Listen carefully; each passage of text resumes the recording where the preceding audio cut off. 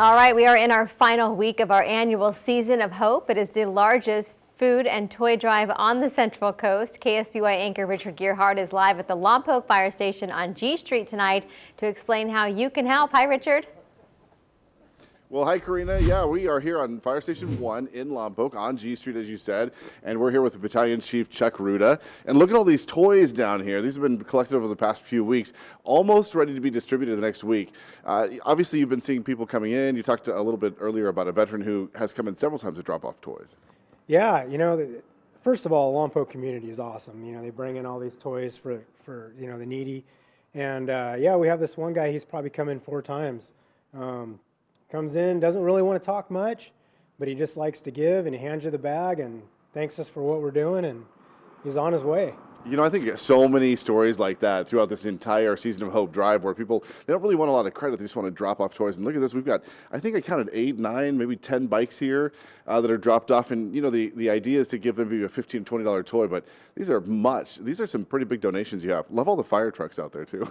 Yeah, it kind of works out just right for us. But yeah, the bicycles are incredible. I walked into work, came into work one morning and saw them, and I couldn't believe it. But yeah, just a great community.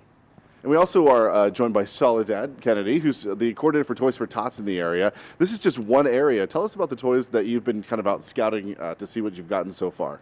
We're very fortunate. We had several events, and we collected toys. We had an airport event. We're collecting toys from them. And we had a motorcycle just yesterday, collecting toys from them, over 200 toys. And we have the Elks, who also collected toys for us. They're all out there. It's just a matter of getting out to donate. But this week we're going to be collecting all the boxes. But if they still want to donate toys, we're going to be at the Veterans Building in Lompoc.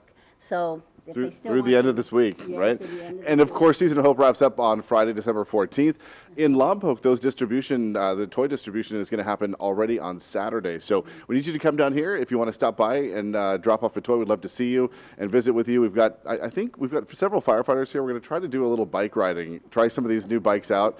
But we need a little practice time first. So until then, we're going to send it back to you, but we'll be back at 6 o'clock and see how that goes. All right, Richard, good luck. It's so awesome. I've never seen so many bikes at one drop-off location. Great job, Lompoc. And tomorrow I'll be live at Patterson and Tedford Pediatrics in Atascadero from 5 to 7. So come on down, bring your donation, and say hi. I'd love to see you.